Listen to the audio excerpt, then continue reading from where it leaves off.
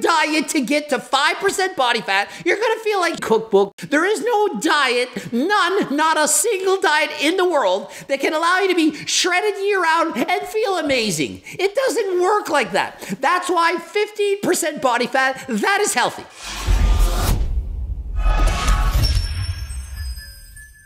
Coach Greg and Joe Lindner, he's about to compete in a men's physique, possibly even classic physique competition. And so we've all said, me included, that Joe Lindner, he looks shredded year-round, that he could step on stage in a week. Well, he's about to put our money where his mouth is as he's competing in under a week. And listen, the guy's prepping for a show with only 10 days of dieting, but this is a guy who, technically, the guy's dieting year-round.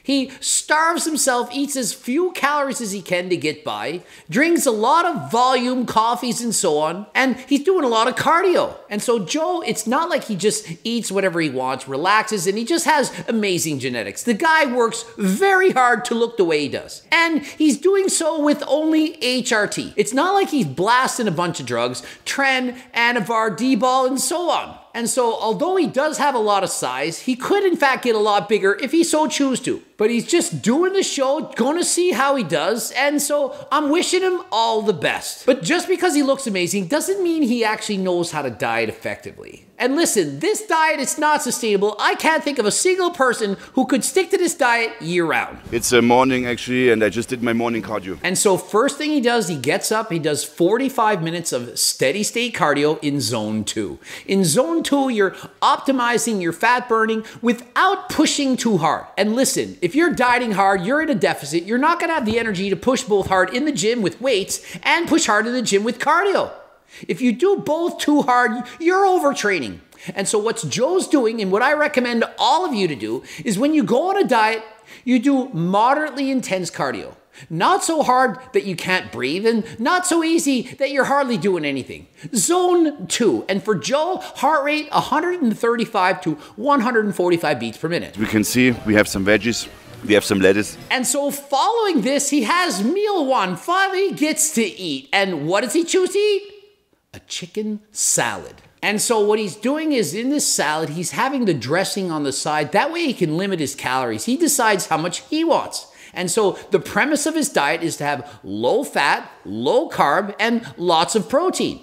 And he does so while eating a ton of vegetables to feel full. These are low-calorie dense foods. I keep preaching this to people. If you eat low-calorie dense foods, you're going to eat a lot of volume, you're going to be less hungry, less starved, and it's much easier to stick to your diet. And then I go to the sauna and I sweat and I load these nutrients in, and I kickstart my metabolism.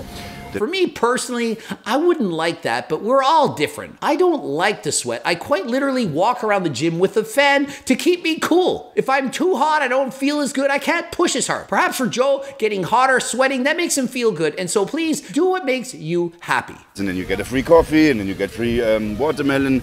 So should I eat the watermelon? Maybe not. It's watermelon.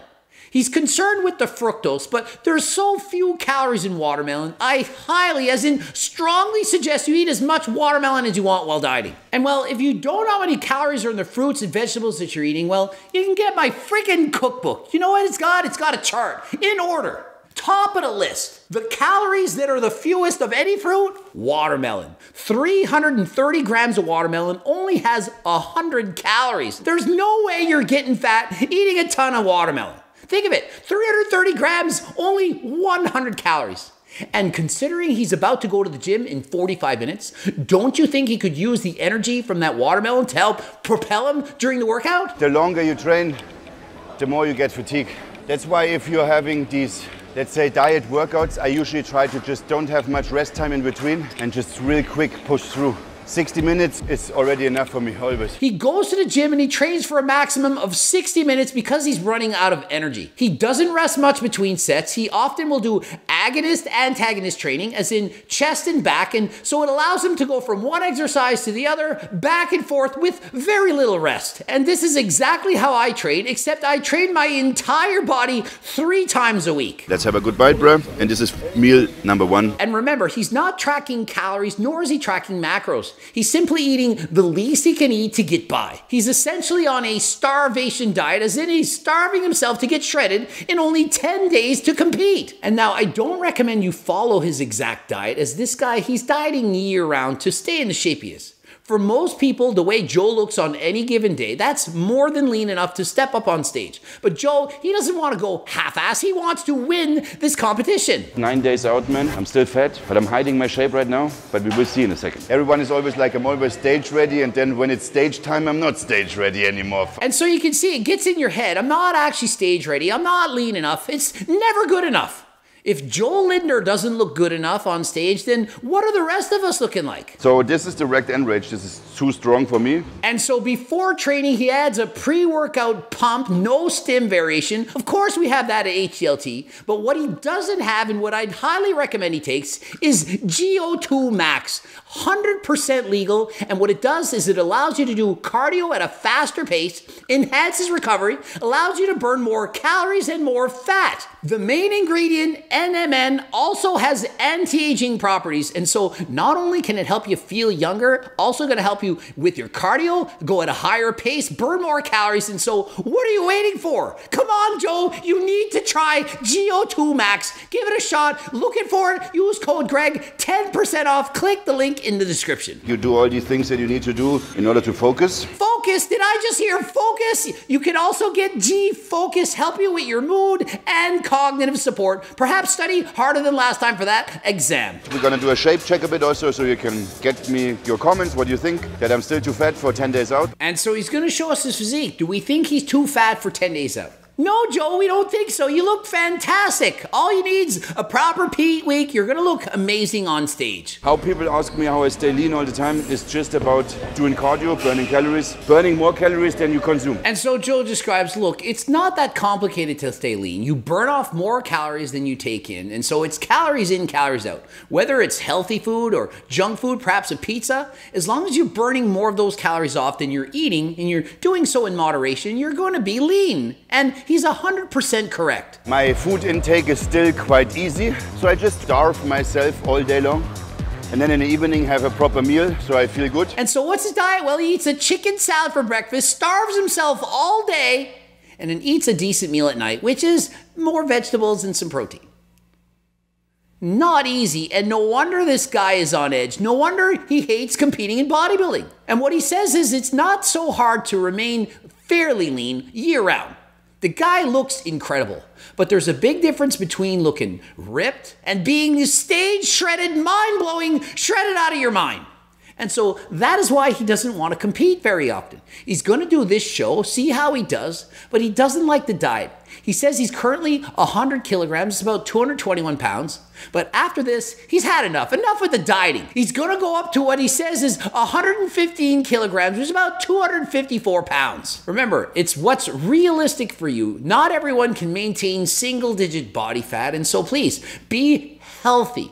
15% body fat, or perhaps 10 to 20 for most people. That is a healthy weight for most people to remain at year-round. Right, so I do my posing routine, and in my posing routine, the fucking alien games would show.